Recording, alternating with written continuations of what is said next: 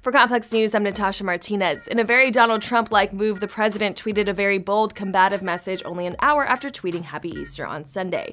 Trump is no longer supporting DACA, a move that he naturally discussed on his favorite social media platform.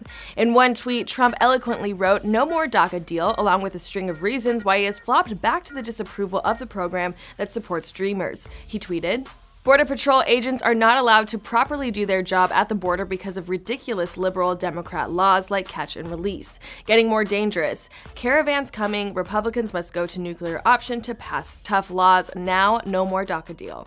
In another tweet, he wrote, "Mexico is doing very little, if not nothing, at stopping people from flowing into Mexico through their southern border and then into the US. They laugh at our dumb immigration laws. They must stop the big drug and people flows, or I will stop their cash cow, NAFTA, need wall." The president is spending Easter Sunday at Mar-a-Lago with the First Lady Melania Trump and daughter Tiffany. According to New York Daily News, before Trump attended Easter service, he told reporters the US needed to focus on border security. Trump moved to end the DACA program in September of 2017, but lawmakers were given 6 months to come up with a solution or an alternative to the program. Trump again blamed the Democrats for not reaching a solution. President Trump implied that he might do away with the DACA budget since an alternative has not been found.